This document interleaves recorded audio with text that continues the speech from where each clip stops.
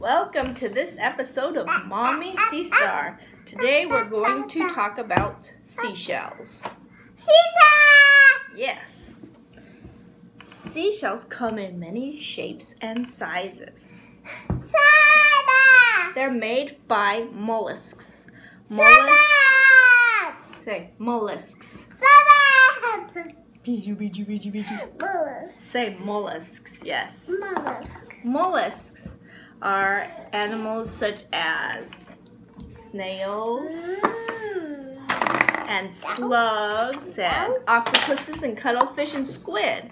But not all mollusks make shells. And penguins eat that. That's true. Penguins do eat mollusks. A lot of the mollusk shells you'll see are like this. This is called a univalve. Uni means one, and it has one opening. This is from a sea snail. Or a bivalve. Let me find a nice bivalve for us. Here's a nice bivalve. This is a clam. It's called a bivalve because bi means two. A clam is like this, right? So it has 1, 2 shells. So bi means two, bivalve, and uni means one. Univalve. Say, excuse me. Excuse me. Do you need something? Yes. Yes, this one? Yes. Oh, say thank you. Thank you. You're welcome. So we have the univalves here and the bivalves here. And there are so many different kinds of beautiful seashells. This is a little oyster. Look at the variety. Now, when you see a lot of different shells together and you see all the different shapes and colors that these different species come in, this is called biodiversity. Biodiversity. Diversity is like differences. We learn about things through their differences and their similarities. Biodiversity. Now, there are some other animals besides these mollusks that make shells. And there are, I'll show you a couple here. This is a sand dollar. Sand dollars are related to sea urchins. You know, the ones they have like the hard shell and the spikes coming off? So this is a sand dollar, very simple animal. This is the skeleton. When it's alive, it's covered in little, they look like hairs, purple hairs. They're actually the legs. And it has this one hole in the back, like that.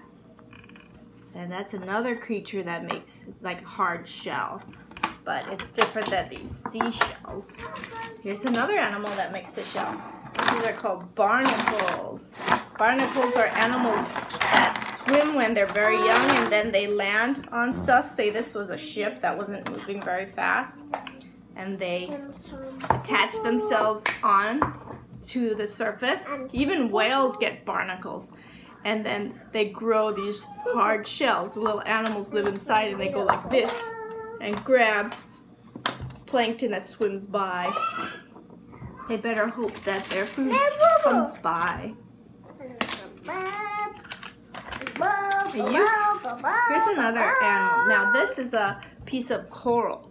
Coral are actually colonies of many animals that make this hard shell. This is not just one animal, but many, many animals together. And coral, these very simple animals make coral reefs, which is it becomes an entire ecosystem. So this is a very important animal. So it's called a keystone animal.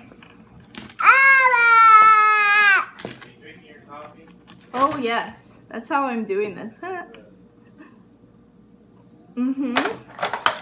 Now you can start your own seashell collection. Of course, if you go to the beach.